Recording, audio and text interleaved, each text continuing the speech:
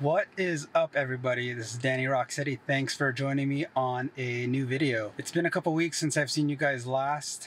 Thanks for sticking it out with me, and I hope to be able to answer a few of you guys' questions. So in today's video, we're gonna break down the gear that I'm running on the Prinsu Rack and how things are mounted. So before we hit that intro, do me a favor, guys, hit that subscribe button if you're not subscribed already, and I will see you guys on the other side.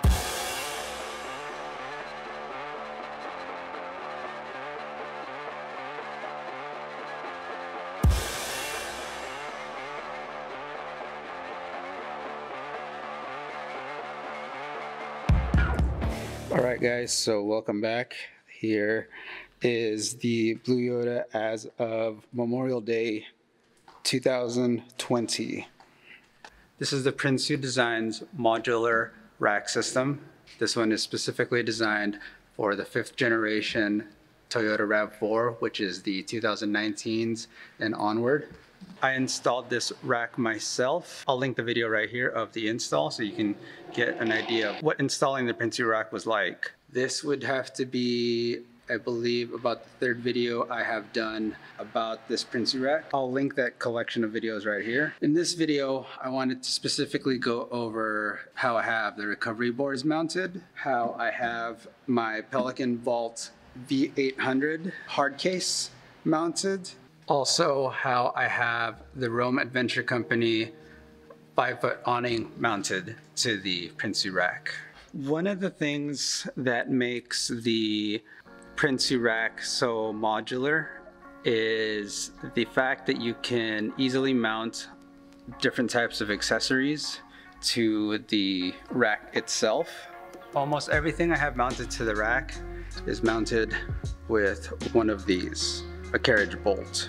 The way Prinsu designed these bolt channels, at the end of each rail they've cut these notches here, and this notch actually is enough clearance for a standard carriage bolt head. I'll give you guys the specs of the bolts that you need in the description below for reference. What I wanted to do for this video was actually take you guys into Home Depot and show you exactly where and which bolts to get. But if your local one looks like mine, there is a line outside of it, and I will just get you guys some Amazon links. With these carriage bolts, so you can see it fits right in there and slides across in the channel. All right, let me get you guys a different angle. As you can see, moving on to the Rome awning. These are the brackets that came with the awning itself. What I did was I spray painted it black first to match the rack a little bit, and then as you can see, I ran carriage bolts through the channel. I put a washer and secured it with the nut. There's 2 on this end, and then there's 2 on the other end. The awning itself is not mounted to the load panels. They're actually mounted to the crossbars themselves.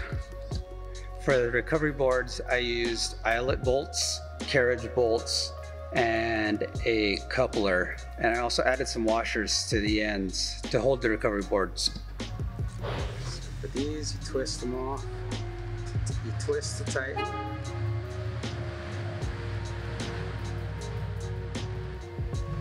To remove them, you twist.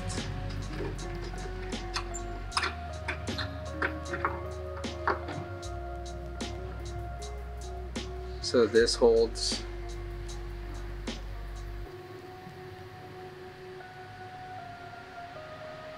This setup cost maybe $15 worth of hardware at Home Depot. So I'm sure if you found it somewhere online, you could probably build it for $7 or $8. Here are a couple other things that I have mounted to the rack. As I mentioned, I have chase lights hooked up to this, and I also have the Midland Ghost antenna mounted to the back corner over here. Finally, the Pelican box.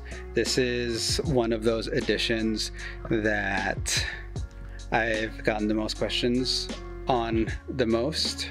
So let me give you a little bit of background on why I chose this box versus some of the others out there.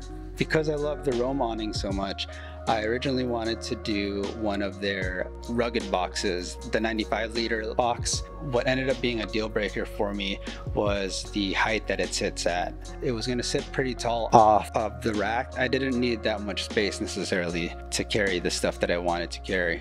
The V800 is the biggest model that they actually make in the Vault series.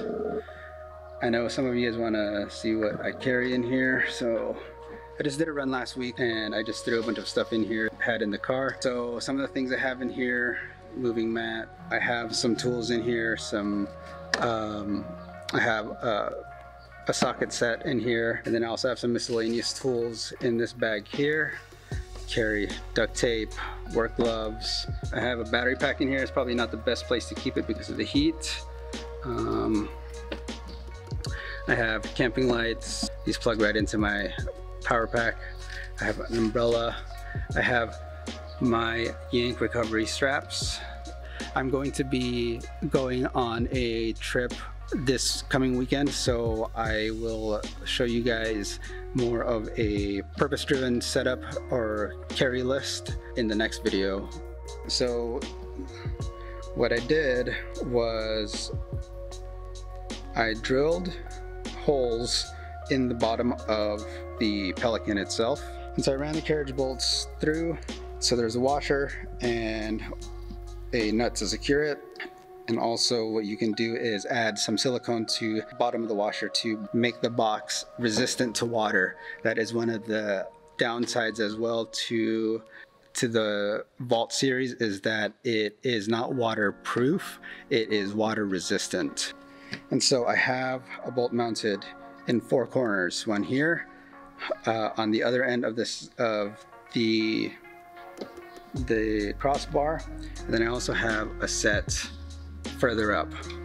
And you guys saw me cutting into the bumper in the other video, so drilling into this Pelican box is honestly just as nerve-wracking. Just gotta trust in yourself, measure twice so that you only have to cut once. A tip when you're planning out where to drill the holes into the box: take a piece of cardboard, ideally the length of the box that you're going to be drilling into, whether it's this Pelican box or some other type of box to mount to the Prinsu. Is take a piece of cardboard, mark where your holes need to be there, and that way you can mark on the box itself and get a more accurate measurements of where you need to drill the holes before actually having to drill the holes.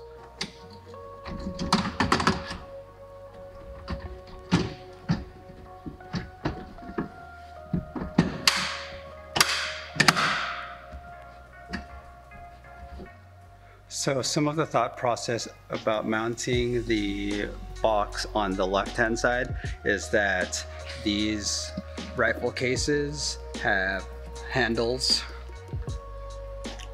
and also wheels. I put the wheels up front just to hide it a little. They're small wheels too, so you can't really see them versus staring at them every time you walk up to the car. And like this is a great way to pull yourself up. This one back here is also another great one when you're coming up the RhinoFit ladder. And there you have it, guys, how you can mount a bunch of different accessories to the Prinsu Rack using just a simple carriage bolt and a few nuts and washers. I hope you guys enjoyed this video and it helps you with your Prinsu Rack on your RAV4. If you have any questions, feel free to leave them down in the comments and I'll get back to you as soon as I can. If you haven't hit that subscribe button, please support the channel and smash it 2020 style and give me a thumbs up. I will see you guys in the next one.